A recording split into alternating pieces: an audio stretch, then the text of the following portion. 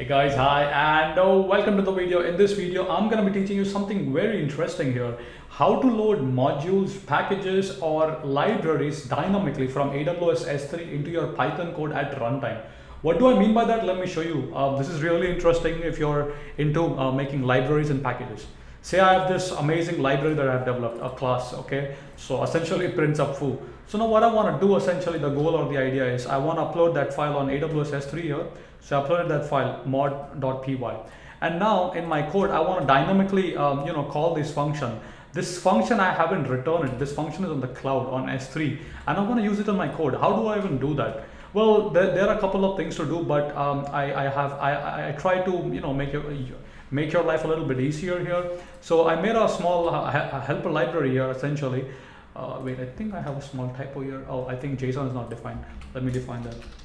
Import, let me clean that up.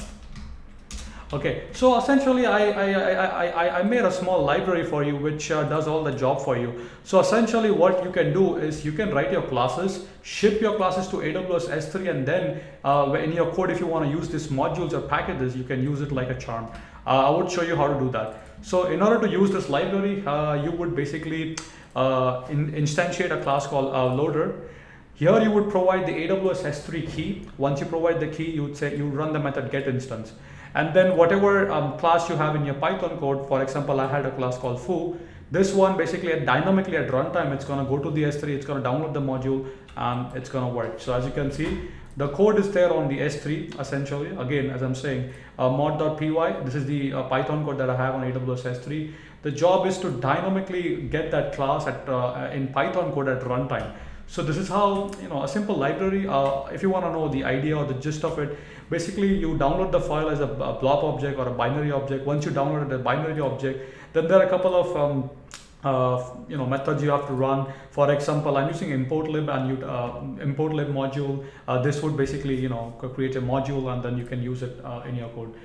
Essentially, this is really important because now you can basically ship your code and packages or modules or helper methods into AWS S3 and dynamically use in your code at runtime. So let's say you developed a class or a module. Now you want to use that module in your code at runtime. Well, just dump it on S3, and then if you want to use that in your as I said code, you can simply instantiate, use this class, and you can do it.